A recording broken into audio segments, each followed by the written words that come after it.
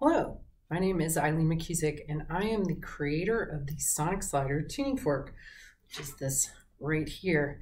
The Sonic Slider is kind of like a Swiss Army knife, and it can be used for a lot of different things. But in this particular video, we're going to talk about how you can use it to improve your digestion and reduce food sensitivities. So I used to be the kind of person who had terrible digestion. I had gas, bloating, heartburn, indigestion, and regular stomach aches. I was extremely sensitive to dairy and to gluten and, a variety of other foods, and really kind of lived in chronic misery because of it. And maybe some of you can relate to that. It's frustrating to not be able to eat what we want to eat, enjoy it, and comfortably digest and eliminate it. Fortunately, one of the many things that the Sonic Slider is good for is this, and there are several reasons for this. We talk about digestive tone and digestive rhythm. If your digestive tone is weak, you're not digesting well, you're not extracting the nutrients from your food. If your digestive rhythm is off, you might be constipated or you might have regular loose bowels. So those are two things that the tuning fork can help to correct. A vibrating tuning fork produces energy in a rhythmic kind of way. And so we're adding both tone and rhythm to the digestive tract when we use it. Now, there are a number of ways that you can use it, and I also have a number of accessories that I've created that actually make it easier. So I'm going to go through how to use the fork by itself and then the different accessories.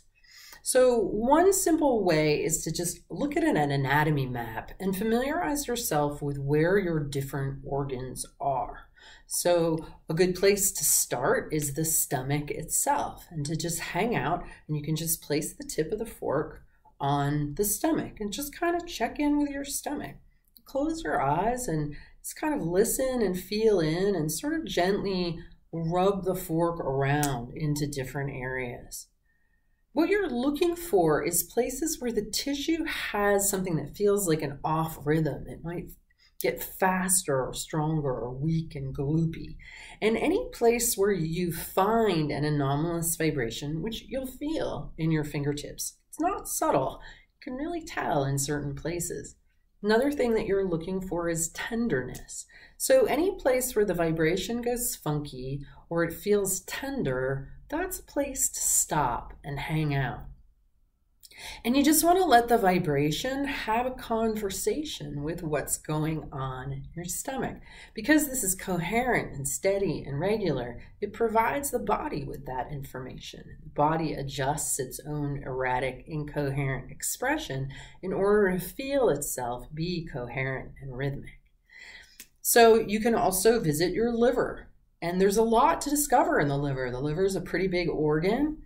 So you can trace the fork around on the liver and find wherever that tender or nudgy spot is. Or you might find a sticky spot where the fork doesn't seem to want to slide past it. That's what I just found here. So again, I'm just going to let the vibration just play itself all the way out here. And it's going to make me want to take a breath at some point. Right? So you can just keep doing this. You can visit your kidneys, your small intestine, your large intestine. You can also take the handle and you can slide it to the best of your ability along the surface of your belly. And you can do this without clothes. You can do it with clothes, right? No matter what, you're still getting the vibration in there. So that's how you do it with that. We also have this handle extender, which adds mass to the handle. It gives you more to hold on to.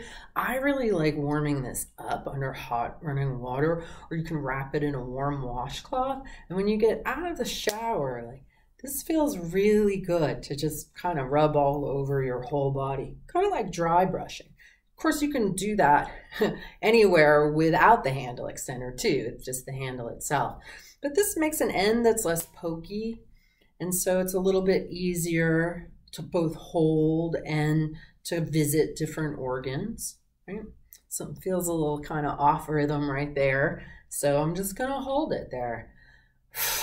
And sometimes if you do this when you're standing, you might find that your spine wants to adjust or move, or something wants to kind of stretch and reposition. Because there's usually some kind of tension here that's attached somewhere else as well. So it's good to kind of pay attention to referral, discomfort, or desire to unwind. We also have these contour boots, and I've been playing with them in pairs lately. And this is just a nice, smooth, round edge. Again, it gets rid of the pokiness of the handle. And what I have here, I have a little washcloth folded up on a sturdy little table, and I'm just using that as an activator. And so I'm going to come and kind of explore both sides at the same time, which is kind of fun, saves time. Tracing around. I find when I do too, it doesn't make me pay attention quite as much to the feedback I'm receiving, but it feels good to put the vibration in. And you can do that while they've got a good vibration to them, right? Just kind of, I mean, and that's just one motion. You can explore, right, using other motions as well, just kind of like a vibrating massage. And something that's really important here too is that everything heals with love. Okay, it's so important that you don't do this in a way you're like, I'm gonna make myself work better, but that you really do it in a way of curiosity, like, hey, liver, how's it going? What you got going on there? Whoa, that feels a little weird. All right, let me hang out. Let me give you some love and attention. Really caring about your body and how it works and what it's going through. This that I'm using right here is a circuit boot, and this is an amplifier that helps to amplify. So this is also a good tool to use to visit different organs, to move around.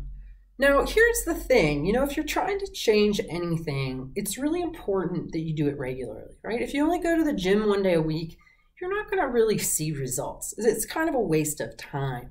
So if you want to really see results using a tool like this, it's super important that you do it regularly, like every day.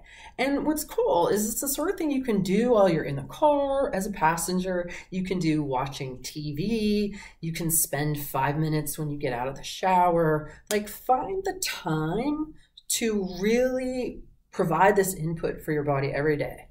And I can't guarantee you're going to see a difference in your digestion, but it's highly likely. So give it a try and let us know what your results are.